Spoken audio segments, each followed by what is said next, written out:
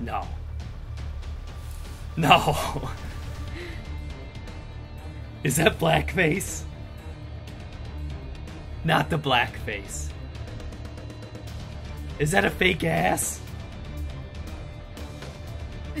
Not the monkey. No. Monkey is kind of pretty scary.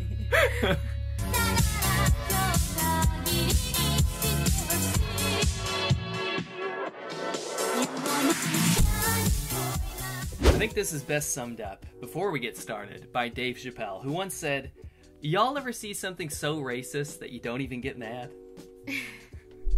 So, Chinese New Year, a beautiful time to celebrate the year of the dog, right? Chinese New Year. It's the year of the dog. Anyway, long story short, it is Chinese New Year, and Happy Year of the Dog to everyone. But a big piece of news just came out, and I figured we'd be the first to hop on it. Now, this is a super touchy subject, and the last time I tried something like this, I ended up almost getting sued in China, and some crybaby whiners got really upset by me hurting their feelings. So let's pray to the dear dog god of Chinese New Year that this isn't going to happen this time. CCTV, be nice to us, okay? I like to do a fair commentary and kind of explain what the hell we just saw, because this took me by surprise. I had to run to the computer and rewatch it again, because when we were watching it on TV, I actually was completely taken aback by what I had just seen, okay? Now, is this my Western sensibilities? Is this my Western sensitivities? To be fair, the West is completely overrun with PC culture nowadays. It's almost to the point where you can't really express yourself. Mm-hmm. You can't really say what you want to say. Mm-hmm. And it's getting super restrictive from every time I go back. It seems to be getting worse and worse. Whereas China is also like that, but not about PC culture. China is restricting thought and speech in media and banning things left and right. So they're both kind of getting restrictive in a way. Now, you might forget that when you watch tonight's gala, and there's a lot of things that we can kind of dissect from this. Now, first off, Vivi, what is a gala? What is a New Year's gala, and why does everyone watch this? It's just an entertainment after the whole family gathering. They start to finish their meal and then sit down, drink some tea and chatting, and then that's an activity that every family gonna do, just sit around and watching TV. And especially the most the fascinating time will be like 12 o'clock, and then they can just start calling different relatives or like the older generations to say like Happy New Year or something like that. Now, this gala every gala kind of has a theme, right? This year's gala's theme was kind of the cooperation between Africa and China. And Africa and China have this really bizarre relationship because China's kind of run out of friends and allies. They started a lot of projects and kind of try to win over the favor of a lot of countries like Pakistan and stuff. And some of those have been successes, but a lot of them have ended up in kind of really rough relationships because China has this kind of almost like American idea of itself in that it's a massive country with a huge amount of money and influence, so it can go anywhere and kind of pave its way. And it's weird. 63%, apparently, according to CNN, 63% of Africans, when they were asked, had a favorable opinion of China coming in and starting all these projects. Now, China started tons of projects in Africa, started high-speed railways, started regular train stations and rail systems, education, pumped tons of volunteer Chinese teachers over there to try to spread the Chinese language. It's to the point now where actually not that long ago, I was eating dinner on the street, and I overheard some, happy ending massage women chatting amongst themselves, Chinese women, talking about how one of them just got back from Africa, believe it or not, from Tanzania. And she was there to service the local Chinese construction workers there. So there's tons of Chinese construction projects. Ew. Yeah, no joke. That's how pervasive it is. That's how many Chinese people are over there. My friend is one of the last white families that stayed in Zimbabwe when it was called like Rhodesia. He said that his entire town now, he's now learning Chinese because his entire town now is literally like China. It's completely overrun. They're using renminbi like to trade. Like I said, 63% of people have a generally favorable opinion. The rest, which is not reported in China, has a very negative view of Chinese people in Africa because with the money also comes private militias controlling diamond mines, completely diluting local culture and pushing Chinese culture inside. And there is a certain arrogance amongst a lot of Chinese people that go to Africa saying, we helped you, so you kind of owe us, we kind of own you. And some people are calling it, especially in Africa, are calling it economic imperialism, in that you pump money into a place that needs it, and then you kind of get that place. Like, yeah, it's under the local control of the local government, but really in Africa, money changes palms, local dictators are propped up. There's a lot of dark sides of this whole economic imperialism, because China's no stranger to giving money blindly to something that might not be the greatest thing in the world. Now, I'm no news presenter, right? But this is a lot of what I saw today in the gala, and there's a lot of things that we need to look at here, okay? So when I saw this, basically, and we're going to run through this real quick, first off, we see a bunch of African people come out and doing traditional dances and stuff to the Shakira song from the, was it 2006 World Cup? I hear that song everywhere in China. Okay, well, like, at the very beginning, they just want to create a theme about, like, that's Africa. Like, that's a stereotype of, like, you go there. This is what it looks like. There's men running around dressed up as antelope, and there's, for some bizarre... Who's this guy, by the way, this Chinese guy? Is he famous? He's a famous actor. Okay, why did he come out and do, like, a Native American, ooh. They're all basically spouting out propaganda. All the lines that you hear about Africa and Chinese cooperation, you see it on those red banners. They're one family. They're one family, brothers and sisters. You tend to hear this often in China. Yeah. Very interesting. Now, the story of this little play, we can call it, is basically this black woman. She says she's 18 years old. She doesn't want to get married so early, but her family is putting the pressure on her to get married. She wants to study in China, right? Like it's everybody her dream. Else. Right. So everyone in her local town is going to China to be a what's it called? Exchange student. 留学生, right? So this guy is basically her Chinese teacher. Yeah. And he's getting married in Africa. Yeah. To a Chinese woman. Yeah. So this is the story, right? Now the issue is that her mother is about to show up, and his brother-in-law is about to show up to watch him get married to a Chinese woman. But she's told her mom... I'm sorry. Just give me a second on that one. He's told his brother-in-law to come watch the wedding between him and his sister, right? And the black woman, his student, the African woman, she's learned Chinese. She wants to go be an exchange student, but she's told her mother that she, in fact, will get married, right? Probably to another African dude, right? This is what she's assuming. But unfortunately, a Chinese woman comes out in blackface. Do you know what blackface is? No. Blackface is when a person who isn't black dresses up and paints themselves to be black. And this is actually some of the cultural sensitivity I want to point out, is that you can't do that in the West because of the history with slaves and minstrels and making fun of them. So basically white people used to paint themselves as black people very stereotypically, kind of like this, right? And then kind of make fun of black people in a very racist way, right? That was entertainment. Because, like, I was thinking, like, why we don't have that sensitive thought about, like, oh, it's not right? Because, like, it's in China. Black people is not that much, and then if even they come over here, we're not necessarily marking them. What do you think they used to make her ass so big? Probably the ancient, like, a dress kind. Oh, I was thinking it was like a massive balloon. A question I have for you, actually, though, is you said there's not that many Africans in China, and I fully disagree with that. What do you call Chocolate Town? It's not necessary. Explain yourself. It's not necessary making fun of that. It's just, you know, Africans stay there and become like the most populated place. Black people and the white people become like almost an even race in America. America is more like a melting pot. White people probably will at some point make fun of or trigger like the back because you guys' story, but that never happened in China. Don't lump me into this. No, like that never happened in China. It's like if in Africa people dress up like a Chinese people, I don't think any Chinese people will feel offended. That's the thing, though, is we'll talk about this for a second, then I'll get back into it. So she comes out with a pet monkey for some bizarre reason. That scares me. Makes the trip all the way down to South Africa to see that her daughter is going to get married, and is now under the impression that you know, the black woman, the blackface woman, the blackface Chinese woman, is now under the impression, is super excited that she's actually going to get married to this Chinese guy who's her teacher. So she's super pumped, super excited. She's like, can we take a picture together? This is freaking awesome.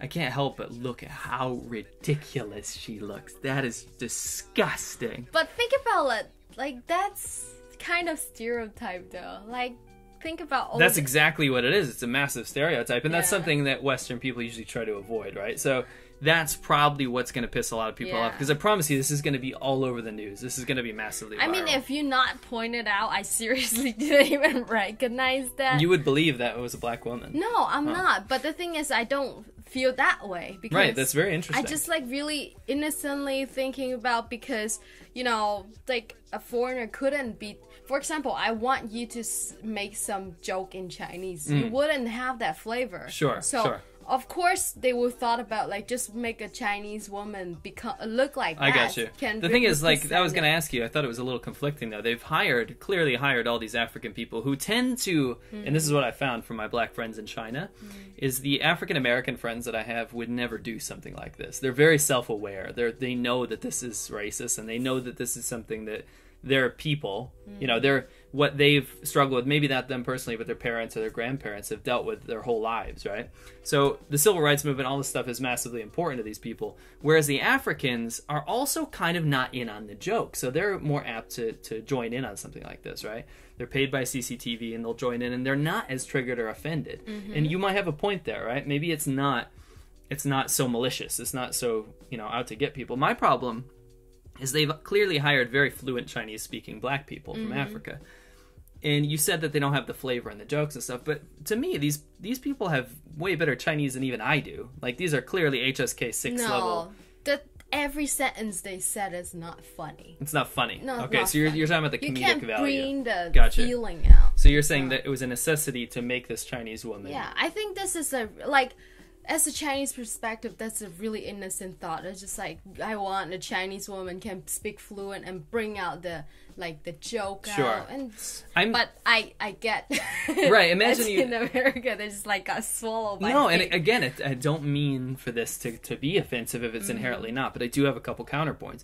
Number one, if I turned on the TV and I saw a variety show, let's say The Late Show, and I ccame out on stage in front of an entirely white audience, like a Chinese audience in this one, right? Yeah. And I came out like this. Oh, I want to marry a white girl. I would like to marry a white girl. If I did that, do you think, and I don't even want to ask you this, because I know this is the truth, do you think it would be viral and completely hated in China?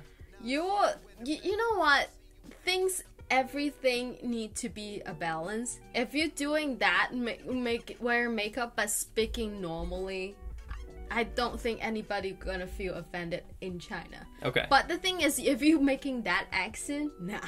I fully disagree. I've seen so many people be victimized by the Chinese mouthpieces. CCTV and these Chinese newspapers and broadcasts run with this stuff. If there's anything moderately racist against Chinese people, they run with it. Front page, smear articles, this. Your original point is that Chinese people will inherently not be offended by something like this. And that's the most romantic idea that I have about this. That's why I'm not offended by this. That's why I don't think a lot of people should be. But the counterpoint to that is that China, especially recently, has run ape wild with anything anti-China and completely used it to their advantage. They're kind of like the little snowflake that runs and uses smear campaigns against anyone that even moderately criticizes the Chinese government in a slight way, right? Yeah, I think that's a government way. Oh, but this is actually a CCTV. Yeah, this is a government. This is pure propaganda. Yeah, of course. This is absolute propaganda. Well, let's move on. Have some more talking about it. So basically, in this, we're seeing that the blackface woman's super pumped. Brother-in-law shows up, and he says he's taking the African public transportation, which is a giraffe. And he basically shows up, and he's super pumped that he's going to marry his sister, right? His little sister. Comes to check out the wedding, basically. But the blackface Chinese woman's convinced that he's actually going to marry her daughter, whereas he's convinced that he's going to marry his sister. Yeah. And both of them are kind of arguing. There's actually a line that they say, when they have a baby, it's going to be a big fat white baby. And the blackface woman says, no, it's going to be a big fat black baby. And he says, the Chinese guy says, no, if he's definitely going to get my sister pregnant, and when they have a kid, it's absolutely going to be a big fat white baby, right? Anyway, so basically what happens is there's a scene here where the guy is confused. He's like, wait, my sister isn't black. And he says, who did your makeup? Because he's looking at that black woman, right? He said, like, the pretty funny thing is that he said, really 接地气 means like really localized. Basically what happens is this kind of broils down into pure absolute propaganda, and it kind of degrades when basically the blackface woman's like, okay, my daughter, tell me the truth, what do you actually want to do? The black girl says, I think it's too early for me to get married, I'm only 18, and I want to be like a Chinese person, I want to be like everyone in China, I want to, what did she say, was it direct quote?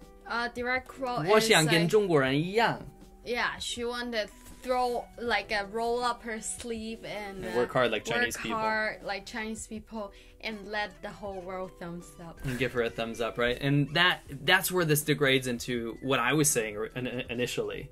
And there's some quotes being thrown around here that you'll see on on propaganda posters for Africa and Chinese cooperation. But the blackface Chinese woman says, "No problem, I fully accept your proposal here," basically. And everyone in the crowd's like, "Oh, I thought she'd never come around," And she says, "Listen, I respect that because I love Chinese people and I love China because China volunteer hospital workers in Africa when I was young, they came and saved my life." Yeah. I don't know when that could have most of this cooperation is fairly recent, but she also says they fixed the roads and they've made everything better here. So I love China and I love Chinese people.